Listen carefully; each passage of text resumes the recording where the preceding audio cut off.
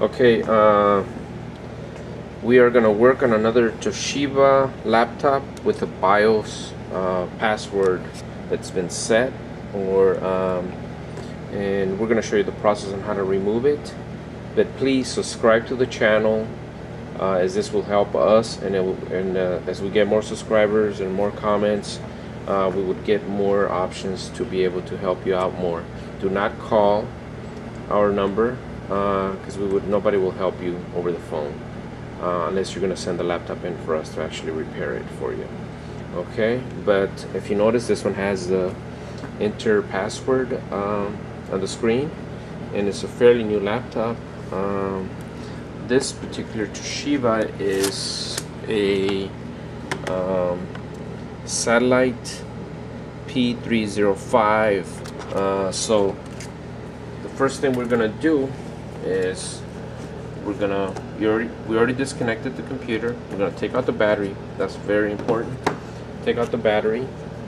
Then we're gonna take out the memory. So now we'll take out the screwdriver. The memory. And this particular model has 3 screws, so take that out. You notice it has the wireless card and also the 2 memories. The memories, you remove the memory from the system. Okay, take out both. If it only has one, then you take out one, and the jumper that we're going to be working with on this particular model is located here, right in this spot here. This is the jumper for this model. So we're going to be shorting this jumper with the ground. This is ground here on the memory. Okay, I tend to use the memory slot ground better than any other area, because I know that it's a good ground connection. So the jumpers, this one is G1, and this is the ground. So again, let me point to it.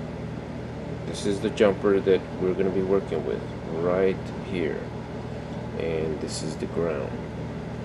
If you have any other type of laptop, satellite laptop, just subscribe first.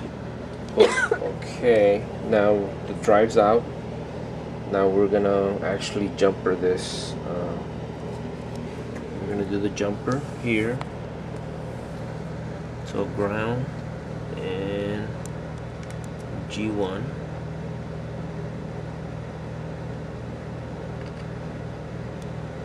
So you probably won't see it,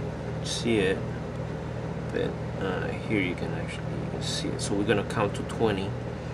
1, 2, 3, 4, 5, 6, 7, 8, 9, 10, 11, 12, 13, 14, 15, 16, 17, 18, 19, 20.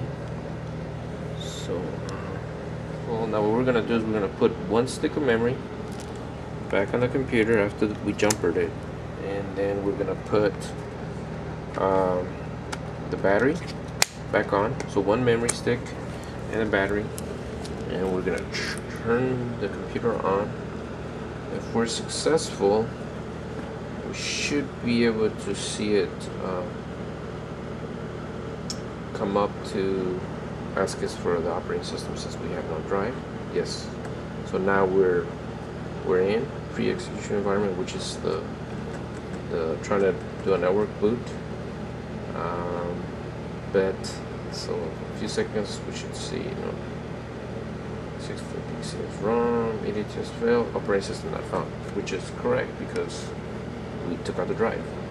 Now if you did this, you've done it again. If you're unsuccessful with the paperclip, I tend to always use Cat5 cable. So take a piece of Cat5 cable that you might have laying around, or you might buy a piece at the store, local electronics store. Just buy a small piece and then just cut a piece off of it, because this is copper is the best conductor, and paper clips are not designed so good, so I tend to use copper for this. And jumper it, keep trying. If it doesn't work after you do 20 seconds, do 45 seconds. And if it doesn't work, then do about a minute, but make sure to hold it, jumper the correct area. If you did it right, it should come up just like this. No problems, okay?